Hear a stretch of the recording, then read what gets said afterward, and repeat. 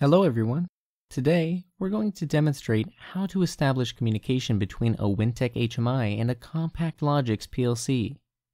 During this demonstration, I'll be using a CMT 3092X and a 5069 L30 6ERM PLC. To begin, I have EasyBuilder Pro open, and I've created a new project for my CMT 3092X. Initially, when you create a new project, EasyBuilder Pro will display the system parameters. This is where we'll add the driver that we need to communicate with our CompactLogix PLC. If you don't see the system parameters within your application, you can find this window by selecting the Home tab and then click System Parameters in the top left corner.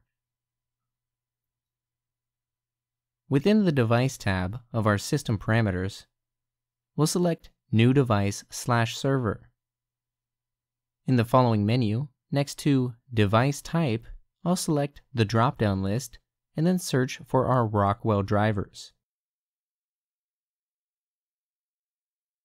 I'm going to select the Rockwell Etherent IP CompactLogix Free Tag Names driver. Then, with our driver selected, I'm going to configure the IP of my device by selecting the Settings button.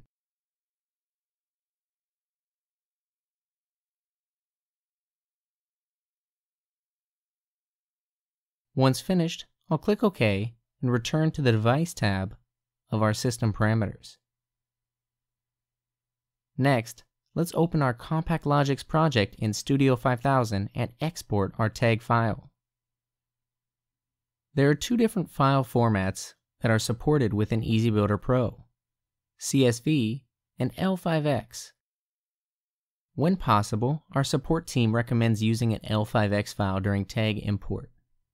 The L5X file will contain information pertaining to UDTs, remote I/O, and Alias tags configured within Studio 5000. When using a CSV file, Alias and remote I/O tags will not be imported, and the user will need to configure UDTs using our structure editor. If you are unable to export an L5X file because you are using an older version of Studio 5000 and would like help configuring UDTs within your project, please see the description for a link to a separate tutorial that covers this process. Now, because a CSV file may present limitations during tag import, we'll be using an L5X file during this demonstration. To export our tags, let's click File, Save As, and when prompted, select L5X as our file extension.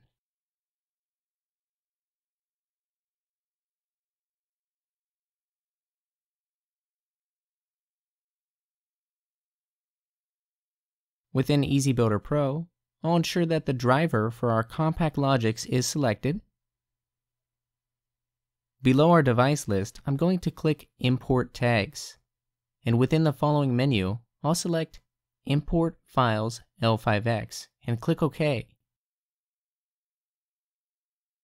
When prompted, I'll search for the L5X file within my file browser and click Open, after which the Tag Manager will display, allowing us to select what tags that we would like to import within our project. I'll use the Select All button to ensure that all of our tags will be imported, and then I'll click OK once more. We should receive a message stating that our tag import was successful, meaning that we can now configure objects that utilize these tags. Let's close our system parameters and test communication by assigning our run tag to a toggle switch. To do this, I'm going to select the Object tab, and on the top left, I'll click Toggle Switch. Within the Device drop-down list, I'll ensure that the driver for our CompactLogix is selected, and within our Tag drop-down list, I'll select my Run tag. Now, I'll click OK, place this object, and within the Project tab, I'll select Online Simulation, and follow the prompts to save and compile my project.